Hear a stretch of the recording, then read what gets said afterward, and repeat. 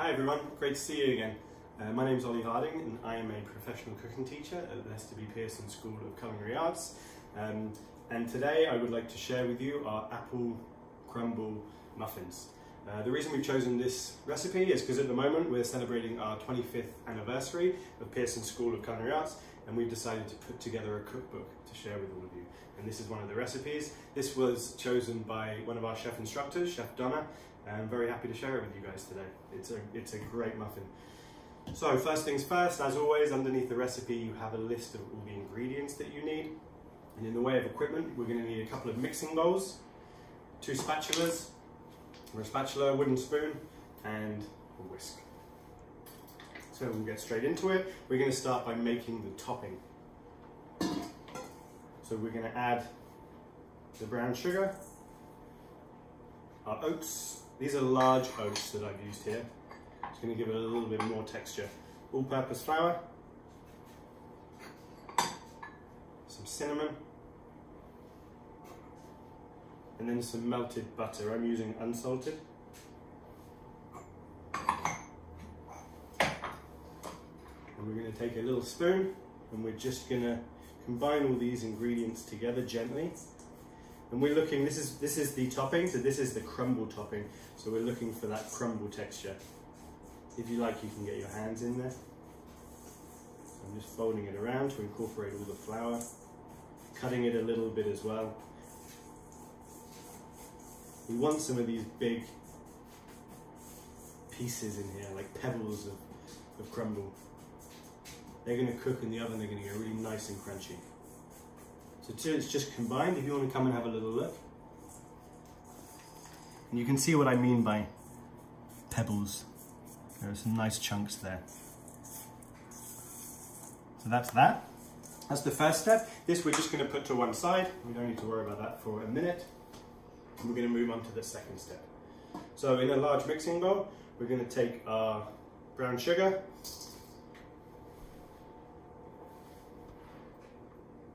canola oil, vanilla essence, and 1 large whole egg straight into the middle. If you like, you can crack it into a bowl first, the egg, and then making sure there's no shell, crack it straight into a bowl after. So with a whisk, just going to combine these ingredients. It doesn't take long when you're using soft brown sugar to get rid of the granular bits.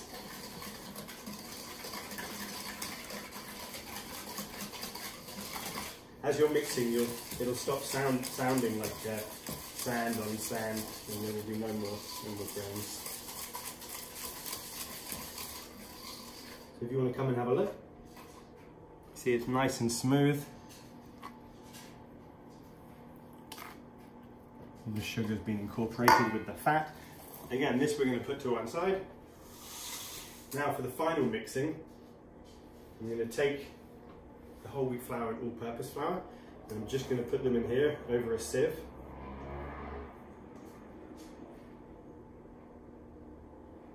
Like that. And then in here I have the baking soda, cinnamon, and salt. The salt's very fine, so it will go through the sieve. If you were using a coarser salt, you would just put it in the bowl afterwards. So just tap that through. The reason we do this is because we don't want any little lumps of cinnamon because it's been in the cupboard for a little bit, or any lumps of dried flour. It's just going to make sure it's a nice smooth texture afterwards. So we have our dry ingredients here. We're going to bring back the large bowl with our oil, sugar, and egg. I'm going to have the topping, and what we're going to do now, I'm going to add 1/3 of the dry ingredients, like that. Take out my whisk, and then I'm going to fold this very gently, and then when that's nearly incorporated, I'm going to add 1/3 of my buttermilk. Like that. And then again, just folding it through.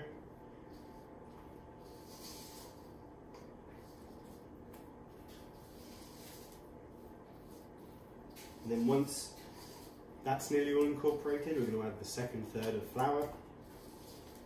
We don't want to overwork this mixture. A bit more flour. It's starting to smell really nice already, the cinnamon with the melted butter. This recipe is a real crowd pleaser. I'm actually very happy that Chef Donna decided to choose this recipe. Another third of the milk, buttermilk.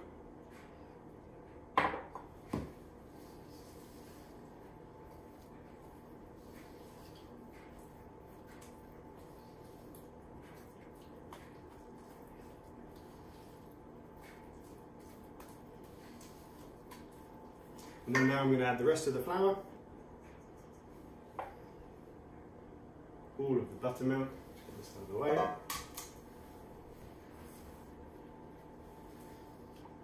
And then we'll continue folding that.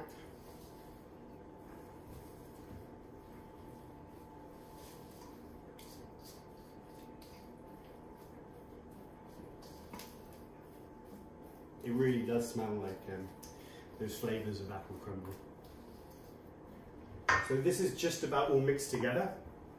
I've taken some apple, I've diced it as it says in the recipe. So I'm going to add that into the mixture now.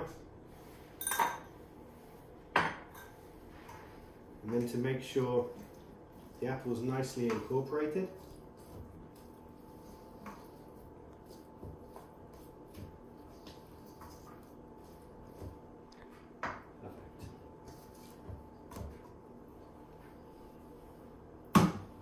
so our mixture is ready, everything's mixed together.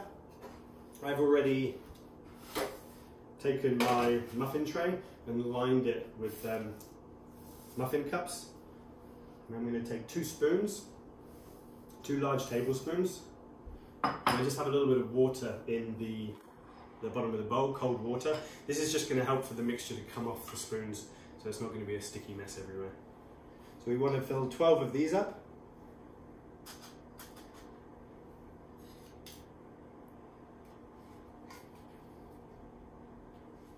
Okay, so if you want to come closer and have a look, all of our muffin cups have been filled up, halfway to what these ones are. And then now with nice clean hands, make sure your hands are clean, we're going to divide this mixture, the crumble, between the 12 muffins. We don't want to pack it down, we just want to sprinkle it on. And with the large pebbles I was talking about, you really want to make sure that you at least have a couple of those on each one.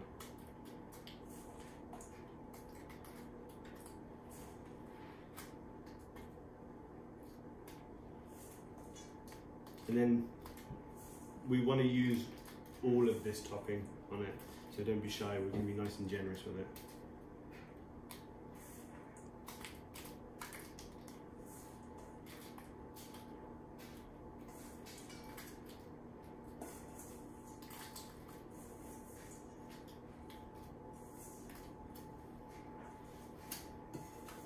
Okay, so if you want to have a little look again, come close and have a look to see how full they are. So what we need to do now, we're going to put them in the oven. I had forgotten to mention at the beginning of the video, it's written on the recipe. The first thing we want to do is turn our oven onto 325 degrees. We always want to preheat our ovens. So this is going into the oven. I'm going to check in 25 minutes. Okay, so let's take them out of the oven. Oh, that smells lovely. Cinnamon. You can smell the apples too. It smells just like apple crumble, just in muffin form.